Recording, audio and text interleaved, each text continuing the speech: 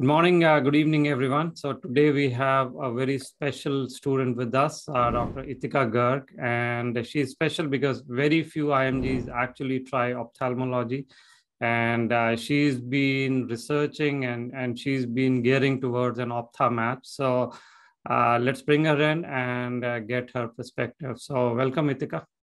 Thank you so much. Thank you, Dr. Kera, for the kind introduction and for having me here. Very, very grateful for your classes, and I would love to help or contribute to the future students in any way I can. Thank you. Thank you. So obviously, very, very difficult specialty, but let's start with your introduction. Where are you from and how has been the journey so far? Yeah, sure. So my name is Itika Garg, and I was actually born and raised in India. So that's where I did my medical school and residency also. So after finishing my residency, I got the opportunity to to present my thesis, doctoral thesis project at EURETINA, which was a conference in Europe. And that's where I got very inspired to follow my passion for research. So I let go of my fellowship and I actually joined as a comprehensive ophthalmologist for a couple of years to have some savings. And I applied for US research jobs in the meantime. And that's when I made the big move to the US and I joined the imaging lab at Massa near Harvard Medical School. And that was one key area of my interest. I've always been very interested in retina and diabetic retinopathy. And that's what I really wanted to train in. I also got selected in the advanced statistics course, which is actually very competitive to get in. So that is something I did simultaneously while I was doing research. So let's take a step back. So after your MBBS, you did a residency in India, and then you worked there for 2 years. Yes, correct. Okay. Yeah. And then you applied for research positions in the US. Now, when did you take your USMLEs? I actually took my steps while I was working as a comprehensive ophthalmologist because I thought or I had heard from someone that if you have your step scores on your CV, there are better chances to get a good research job at a good place. And it actually worked for me because in this interview at Harvard, they did ask me, if you've taken your steps and what are your scores. And although taking those USMLE steps after doing ophthalmology residency is really difficult because ophthalmology is very different from medicine, surgery, but I managed to get good scores. And I think that helped me both in my application as well as getting a good, good research job. So, okay. And then how long have you been working here in research in the US? So I actually joined just before the pandemic, January 2020. So 2 years from now, 2 years back. Okay. And then, of course, you are going in the match in this season. So looking back at your journey, how did you prepare for the match? Is it only research or what else have you been doing? Yeah, so for me, actually, our starting point or my goal was not that I have to apply for match, and everything was not dedicated towards my USMLE match application. For me, this journey has been very organic and it has been changing over a period of time. So initially, my goal was just to learn research and to learn the skills required for research, whether it's clinical manuscript writing or statistics. And hence, my initial efforts were directed towards going into a good place, have good mentors, and learn and be productive there, and also joining this extra course, which usually people don't do. So then during this process of research, I really liked the system here and the opportunities available here for academic ophthalmology. And that's when I decided that I would want to stay back and, repeat my residency and have an academic career. I'm primarily interested in retina, so academic career in retina. And then I talked to my mentors and I expressed my interest and I applied for residency. So I think what helped me in retrospect now, having finished my interviews, I feel like having good letters and getting those good letters is a part of being very productive and taking initiative in your job. I've always been very passionate for teaching. I come from a family of teachers.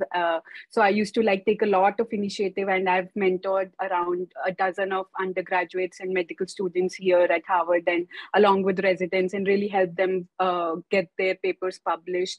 So all of this experience also helped me in, getting good letters and talking in interviews. And then good scores, I think that is very, very important for a competitive specialty, especially like ophthalmology. So, I mean, if anything above 250 is good for internationals, but even above 240s should be okay. So you spoke about good letters and scores, but before that, how important is actually US research for ophthalmology? I think they just have like a couple of things to judge internationals on. One is USMLE scores, and the other is like your productivity in research, because everyone knows it's very difficult to publish a paper. Like by paper, I mean like a proper data set paper, not like review articles or case reports or case series. So when they see, okay, if the person has good publications and has good scores, they're able to better like accept or consider them for an interview. So I think it's very important. Yeah. Okay.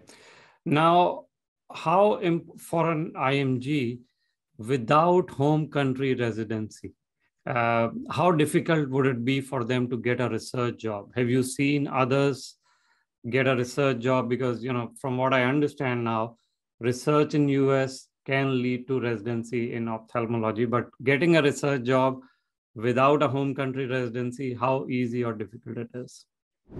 I think it's easy because US has like a lot of opportunities in research, and they're always looking for like very dedicated, passionate people who can come and help them and get projects done. So I definitely know a couple of students here at Mass Pioneer also who have finished their med schools and have come here and are doing research. So I would not say it's very difficult, but to be super productive during that job might be a little bit of challenge because they also do not have much exposure in ophthalmology during their medical school. So, but I think I've seen a lot of people here now, and there were definitely some IMGs who were med students I met along during the interview trail, and everything is possible. I think just have to work very hard because even if you come as a trained ophthalmologist, the expectations are much high. So either way, the expectations will be high, and you have to work hard and give in your best. So I think it's doable, yeah. And then in research, would you recommend these? I think you did that course. So some statistical course or course in clinical research just to supplement your skills. Yeah, like I would not say it's 100% mandatory. It depends on your interest, but taking initiative is very important.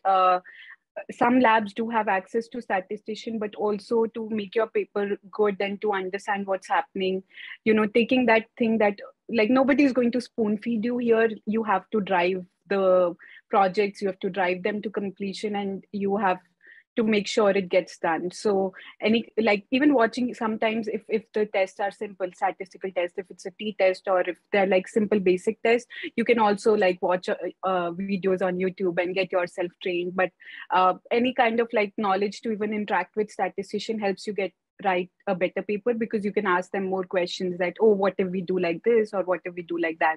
But for me, I did everything. I used to do stats for all my projects. I used to help other students and residents also. So anything is okay. I would not say there's like one set path.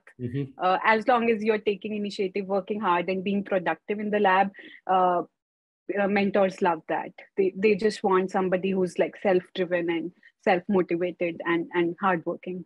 Okay, so now let's switch gears to application and interview. So you did mention, importance of letters, clinical research, but what do you think, and you've been on this interview trail, what do you think additionally programs are looking for in ophthalmology, and what should IMGs do to differentiate themselves in this very competitive field? So what do programs look for? So I am still awaiting my match results. Right. So I do not know what's the perfect like recipe. But I think the most important thing I learned during the interviews was that you should be confident but humble. Like you cannot afford to be arrogant. They want somebody whom they can see working with, talking with, and then also somebody who is like calm in stressful conditions, and who is like, they might ask you some question which might put you off the guard, but as you always say in your classes, like just take a breath. It's okay to stay silent, think your answer, and then come give back a thoughtful answer. You can always say, oh, that's a good question. But they're basically doing this, I think, to check how you would do if, it's stressful, or if it's there's a complication while you're operating or anything like that. So they want someone they can, the patients feel comfortable with and they feel comfortable with. And I think these classes really help you prepare the basic set of questions and present yourself in the best possible way, in a good way. So I think I would recommend everyone joining this Aarti course for preparing themselves and putting their best foot forward. Well, thank you. So I know we are awaiting the results and all, but any additional tips for budding students who may be interested in this highly competitive field? Yeah, I think for me, like in growing up in India, like you're always taught not to tell what you've achieved and, or what, yeah, like, so for me, I think the biggest hurdle was to be comfortable telling my achievements. Yes. And coming across as like confident but humble. It varies from different countries to countries, but for me, that was one of the big, to be okay telling that, okay, I designed this project, or I innovated this, or I come from the best residency program in country, or just these things didn't organically come to me before. So working on that. And besides that, I would just emphasize like being happy, being nice to everyone here while you are here on your rotations, research job, being always grateful for all the opportunities, never criticizing your home country in any way, anything in the past. And like, that will help you all get good letters of support. And always like helping people around, because everything like word travels, and it's a very small community in ophthalmology. We just have like 115 programs or so if we eliminate some of the DO or the research programs. So it's a very, very like tight competitive, like there are only 500 seats for ophthalmology, and every year we have 750 or so applicants applying. So it's definitely very competitive, but like just working hard. And for me, when I came here, I had no contacts here. So if somebody has contacts, so that could be really, really helpful. And then networking here. I was here in the pandemic time, so I did not get time to network so much. But anyone in the future, they should try and go to present in all conferences and meet people, introduce themselves. I tried to do it in the later half when we had a couple of conferences in person. So networking should be very important, and good scores and publications. Yeah. Well, And yeah, and just like the same thing, the rotation. If your research is basic research, then just take out some time to do like a month of away rotation, or even in the same hospital, if you go to a clinic and shadow someone there, because they want to see how your bedside manners are. Yeah. Well, thank you very much, Ithika, for this very great tips, and hopefully it'll inspire a lot of IMGs to take this unconventional path that you've taken. So good luck, and all the best to you. Thank you. Thank you so much for having me, and thank you for the wishes. Yeah.